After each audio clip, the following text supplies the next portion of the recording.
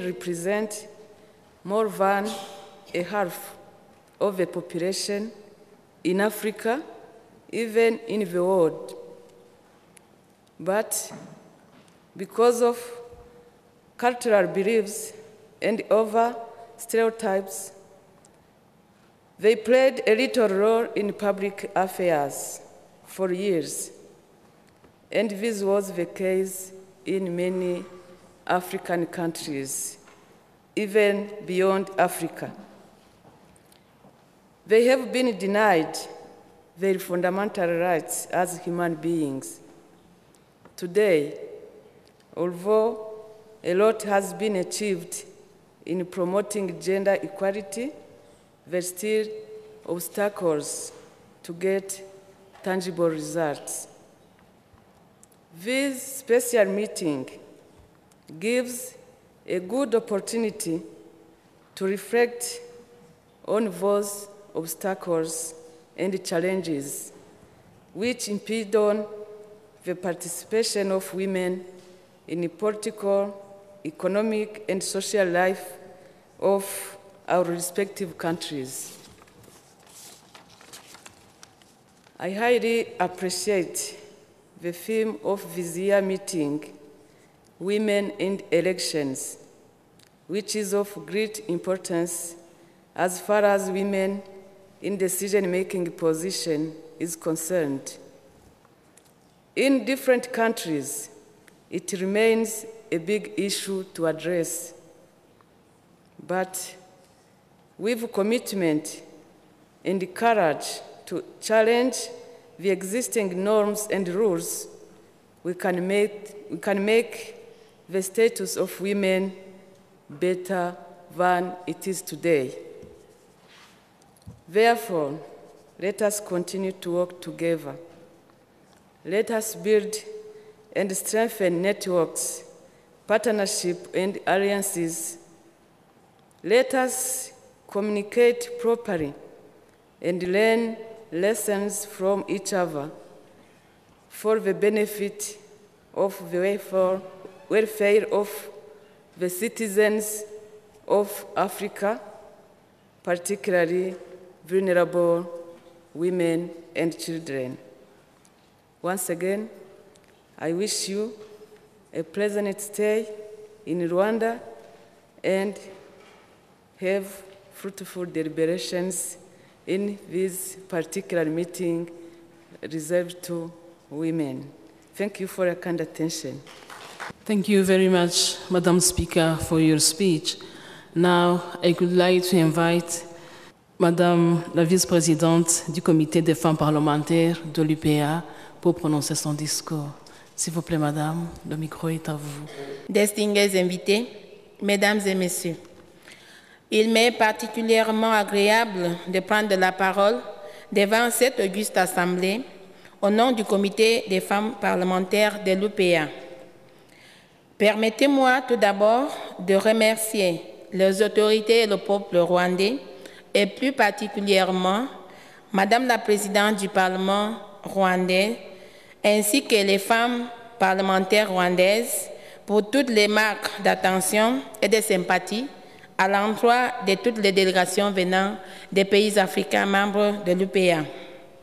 Mesdames et Messieurs, Mesdames les Présidentes des Chambres et des Sénats, honorables députés, au cours du siècle dernier, les femmes ont lutté pour obtenir le droit de voter et celui d'être élues.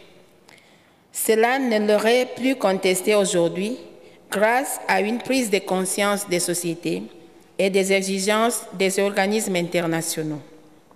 En effet, la présence des femmes au sein des parlements et autres assemblées élues est une composante essentielle de la démocratie. L'augmentation du pourcentage des femmes exerçant des fonctions électives va efficacement dans le sens d'une évolution sociale et démocratique qui ne peut que profiter à la société. À cet égard, les États africains ont donc le devoir de faire en sorte qu'il soit donné aux femmes une vraie chance d'élire librement le candidat de leur choix comme de se faire élire elles-mêmes. Ainsi, dans la plupart des pays africains, des dispositions législatives ont été mises en place visant à promouvoir des actions positives en faveur de l'accroissement de la présence des femmes au Parlement et dans les organismes gouvernementaux, nationaux et internationaux. Mais il reste encore beaucoup à faire pour que ces actions soient traduites et que ce soient des actions concrètes. Et cela ne peut être effectif que par un renforcement plus actif du réseau des femmes parlementaires d'Afrique. Mesdames les présidents des chambres et sénats, honorables députés, mesdames et messieurs, c'est en ce sens que trouve toute son importance le thème inscrit à l'ordre du jour de la réunion du comité des femmes parlementaires de l'UPA d'aujourd'hui, à savoir la mise en œuvre des stratégies visant à soutenir les femmes candidates aux élections législatives et locales. Il nous faut ouvrir inlassablement pour une plus grande représentation des femmes au sein des parlements et des autres assemblées élues. En cela, l'exemple du Rwanda, dont nous pouvons être fiers, doit nous inspirer, car le Parlement du Rwanda compte aujourd'hui 56% des femmes et la présidence de la Chambre des députés est assurée par une femme, notre sœur ici présente, son Excellence Rose Mukantabana. Ce même exemple est valable pour le Zimbabwe, dans la présence d'une femme présidente du Sénat, en la personne ici présente de notre vice-président du comité exécutif de l'UPA. Merci de nous indiquer la voie à suivre. Merci, mesdames les présidentes, pour votre exemple. Nos actions doivent, à mon sens, s'étendre à tous les secteurs de la vie publique, en particulier au sein de nos formations politiques qui doivent adopter des mesures positives pour mettre en œuvre des stratégies visant à accroître la proportion des femmes candidates aux différentes élections à l'échelle locale et nationale. Nous devons œuvrer à la mise en application par les États africains ayant adhéré aux législations internationales des droits de l'homme et à la Convention des Nations Unies sur l'élimination de toute forme de discrimination à l'égard des femmes. Des dispositions prises en matière des droits de l'homme et qui définissent les normes internationales de la participation des femmes au processus électoral.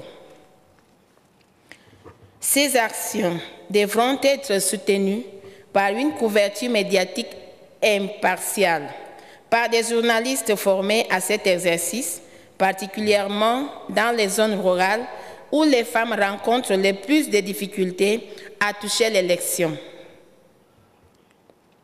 Pour que les femmes prennent conscience que sans leur soutien aux femmes, les objectifs de cette réunion ne seront pas atteints. Nous savons tous aujourd'hui que l'échec des femmes lors des élections, ça vient du fait des propres femmes qui ne votent pas les femmes en préférant voter les hommes. Ce sont là quelques pistes de réflexion qui pourraient guider nos actions pour une participation pleine et entière à la vie nationale de nos pays respectifs. Je voudrais, pour terminer, exprimer ma gratitude à toutes les femmes parlementaires et à tous nos invités qui prennent part à la réunion du comité des femmes parlementaires de l'UPA en leur encourageant d'apporter leur contribution à la mise en œuvre des stratégies pour accroître la présence des femmes dans les parlements et assemblées et les sénats, ce qui pourrait énormément favoriser que toute initiative législative arrivant au Parlement et au Sénat en matière des droits des femmes puisse être votée adoptés et appliqués. Nous avons le code de la famille, les droits sur le divorce, etc., etc. Aujourd'hui, il y a beaucoup de pays d'Afrique qui n'arrivent pas à mettre en place ces lois parce qu'il n'y a pas une présence majoritaire des femmes au Parlement. Ainsi va sur les lois sur la violence et toutes sortes de violences à l'égard des femmes qui ne peuvent pas être votées parce qu'il n'y a pas assez de présence dans les parlements et les sénats des femmes. Nous remercions également le groupe national rwandais et les femmes parlementaires rwandaises pour toutes les dispositions prises pour la tenue de la réunion du comité à Kigali. En souhaitant plein succès à nos travaux, je vous remercie de votre bienveillante attention et en déclarant ouverte la réunion du comité des femmes parlementaires de l'UPA du 28 novembre 2012 à Kigali. Que vive l'Union africaine, que vive l'UPA, que vive la femme africaine. Merci. Maintenant, c'est l'ouverture solennelle de la 35e conférence de l'Union parlementaire africaine. Elle va commencer par l'allocution de bienvenue qui sera présentée par Madame la présidente de la Chambre des députés du Rwanda.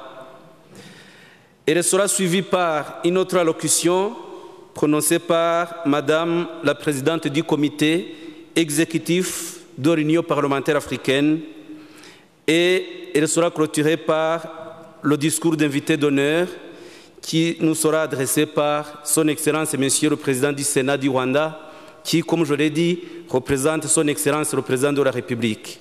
Cela sera clôturé par une photo de souvenir où toutes les délégations seront invitées à se rendre à l'extérieur pour la prise de photos.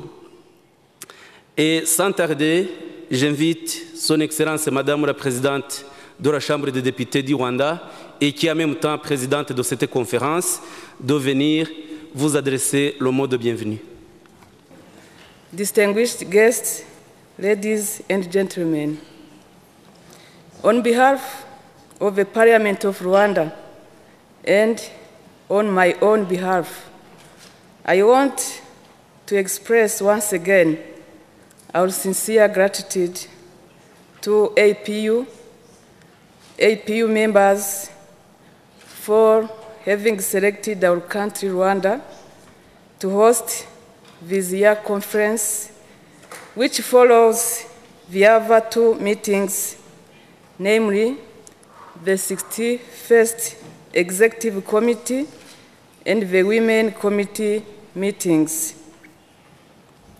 Allow me to tell you, distinguished delegates, that we are very happy to be with you during this week. And we do hope your stay in Rwanda is still as pleasant as we may wish. The fact that you accepted to travel from your respective countries to Kigali is a clear indication of brotherhood, relationships, and genuine cooperation between your countries and Rwanda, and between your parliament and the Parliament of Rwanda. I would like to assure you that we will spare no effort to make you feel at home. Excellencies, speakers, honorable delegates, distinguished guests, ladies and gentlemen, to have a forum like APU is an important step in building and strengthening friendship and partnership between people.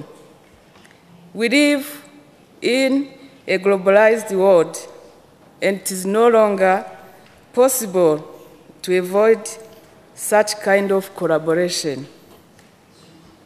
This year's conference will be held under two main themes: the strengthening of democratic governance in African countries as a necessity for political, economic, and social stability, and the other one is the role of parliaments in implementation of the strategies of the poverty reduction.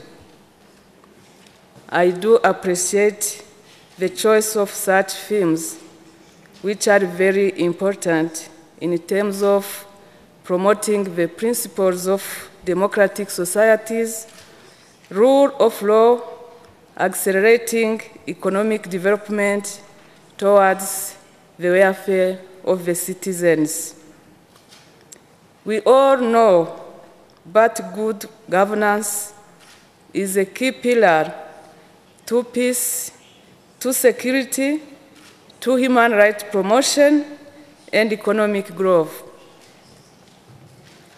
On the other hand, bad governance leads to conflicts, tensions, and the slowdown of the economy.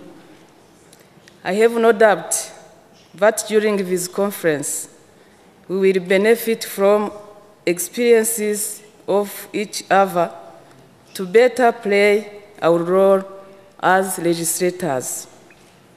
In fact, parliamentary diplomacy, cooperation, and institutional capacity building must be at the top of the agenda of regional forums like APU. I hope that the conclusions and recommendations that will emerge from this conference will fit within the genuine and effective contribution of APU towards finding solutions to the various ills that are currently plaguing Africa continent. To conclude, allow me to reiterate our sincere thanks to the Executive Committee of APU, all members, and the whole team of the Secretariat to trust our country, Rwanda, and our Parliament by accepting to host this conference here in Kigali, in the building of the Rwandan Parliament. Thank you for your kind attention, and may God bless you all and what you are doing to do in this conference. Distinguished guests, ladies and gentlemen, I would like to welcome you all to the opening ceremony of the 35th Conference of the African Parliamentary Union. Honorable President of the Senate of Rwanda, please accept my greetings and convey our deep gratitude to His Excellency, the President of the Republic of Rwanda, for agreeing to host this meeting in this beautiful, lush city of Kigali. Please also convey to him our admiration of the dynamic and able manner in which he is steering the national reconciliation peace process to ensure stability for the economic and social development of Rwanda. In accepting the invitation of the Parliament of Rwanda to meet here in Kigali, African parliaments have demonstrated their solidarity with the people of this country, who have suffered so much from war and who today are clearly showing their willingness to live in peace, security, understanding, and good neighborliness. On behalf of the APU, and indeed on my own behalf, I wish to sincerely thank Honorable Rose Mkandabana, Speaker of the Chamber of Deputies, and Honorable Dr. Jean Damasan Ntaokulir Yayo, President of the Senate, for having afforded us this opportunity. We would also like to pay tribute to the authorities and people of Rwanda for the warm and fraternal welcome shown to all delegations. The generous hospitality and the facilities provided by the Parliament of Rwanda have made the working conditions very ideal for us all. Our thanks also go to representatives of regional and international organizations taking part in these meetings. We wish to assure them that the APU is ready to foster, strengthen fruitful ties of collaboration and cooperation with them. The media is also to be commended for transmitting this meeting on the concerns and aspirations of parliaments to the citizens, thereby fostering a much-needed culture of participatory democracy. Excellencies, ladies and gentlemen, even as we are meeting here, some African countries are facing strife that threatens to halt their economic and social development efforts. These crises are really a challenge to governance. That is why we are calling for the use of dialogue and compromise in seeking solutions to problems. This is the only way to restore peace prior to any developmental action. The 35th conference is very important, as topics that address our common aspirations to institutionalize democratic governance with a view to reducing poverty and promoting economic and social development in Africa will be under consideration. These are, and I quote, strengthening democratic governance in African countries to achieve political, economic, and social ability, end of quote, and, quote, the role of parliaments in implementing poverty reduction strategies, end of quote. Also, the Committee of Women Parliamentarians of APU addressed the issue of, quote, implementing strategies aimed at supporting women candidates at legislative and local government elections, end of quote.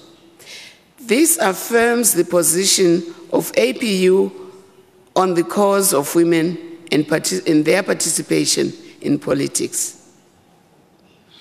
The interrelationship between democratic governance and poverty reduction cannot be overemphasized. Indeed, according to the Secretary General of the United Nations, I quote, the appeal of democracy stems in part from its association with the advancement of the quality of life for all human beings, and thus with the work to reach the Millennium Development Goals, end of quote. As African people, it is clear that democratic governance is meaningful only when translated concretely into development in education, health, environment, and living standards. These issues should guide member parliaments of APU as we draw up policies to strengthen democratic governance in our countries, bearing in mind that the quality of governance is increasingly becoming crucial for sustainable human development in Africa. When a country improves transparency in rights-based public affairs management, involves other stakeholders, and implements rules and policies in a transparent and equitable manner, In a climate of peace and stability, it creates trust and attracts more investments for growth and poverty reduction. In this respect, the principle of free and fair elections is key to democratic governance. We are proud to say our host, Rwanda, is leading the way in Africa and even in the whole world, with 56% of women representation in parliament. And the Chamber of Deputies being headed by a woman. Our congratulations indeed go to Madam Speaker and to the people of Rwanda for this accomplishment. The 7th African Economic Forum, held from the 30th to the 2nd of November in 2012, here in Kigali, reiterated Africa's strong growth over the last decade, notwithstanding the international economic crisis. This relatively bright picture should not make us lose sight of the many challenges ahead, as the continent still has to translate this growth into poverty reduction and sustainable human development through job creation, good quality social services, and more opportunities for citizens.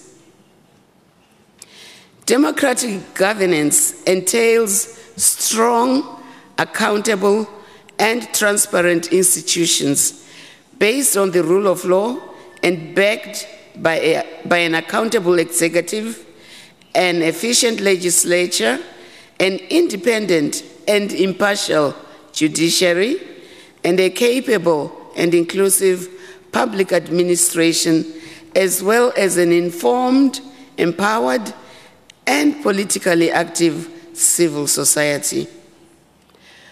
All these phenomena speak to our conscience and raise the urgent need to correct the flaws in our political systems so as to make new democratic strides. This is the very essence of our meeting here in Kigali. In this respect, we must bear in mind the United Nations General Assembly Resolution 62/7, which states, I quote, "While democracies share common features, there is no single model of democracy, and that democracy does not belong to any one country or region." End of quote. Changes and reforms undertaken to enhance government must, as much as possible, include the local philosophies, norms, and practices that promote ownership by the people.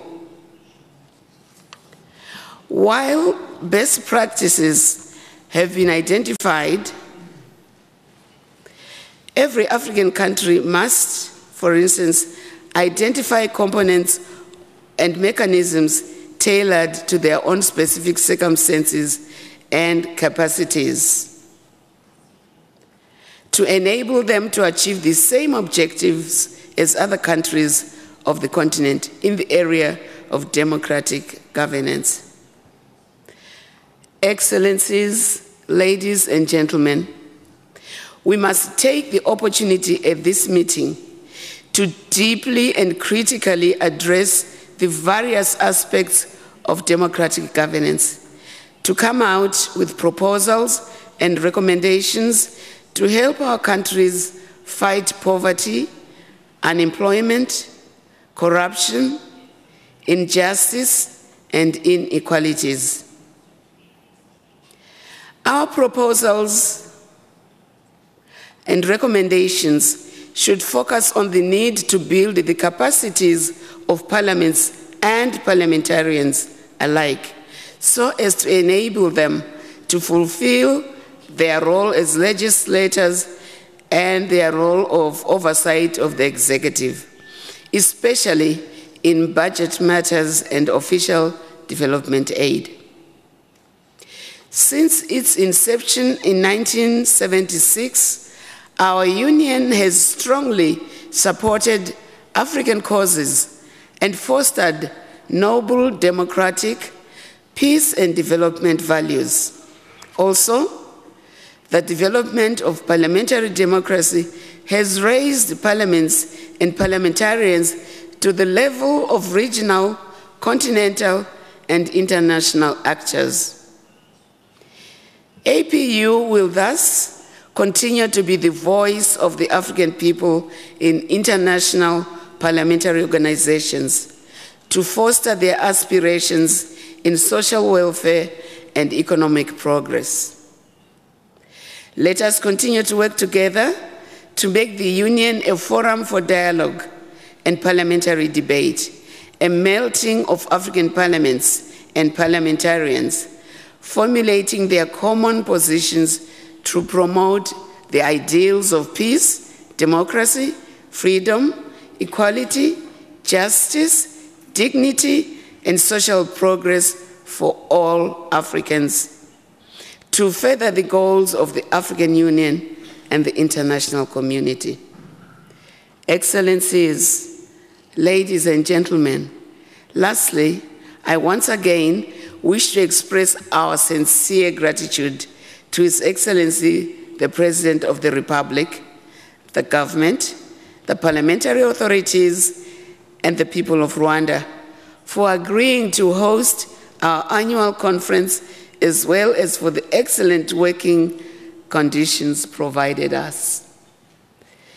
Distinguished parliamentarians, I would like to thank you for your presence and wish you fruitful deliberations.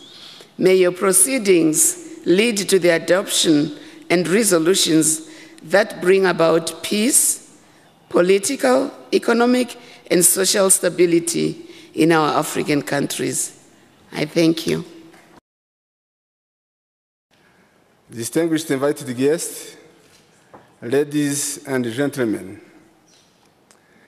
it is an honor and a privilege for me to represent His Excellency Paul Kagame, President of the Republic of Rwanda, who wished to be here with you, but could not make it due to his different demanding duties.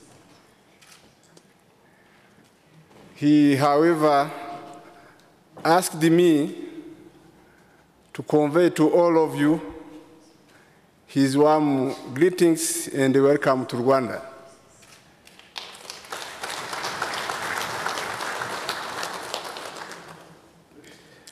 On behalf of the Parliament of Rwanda and on my own, I once again wish to express our honor and pleasure to host such a special gathering of African lawmakers. And I will join my voice to the one of the Honorable Speaker Rose Mukantabana to welcome you all here, dear guests in Rwanda, and thank you so much for having traveled miles and miles to come to Kigali to attend this conference. Madam Chairperson of the Executive Committee, I wish also to thank the APU for having chosen Rwanda to host the 61 meeting of the Executive Committee, which closed on Tuesday, and the 35th Speakers meeting at the Grid Coordination of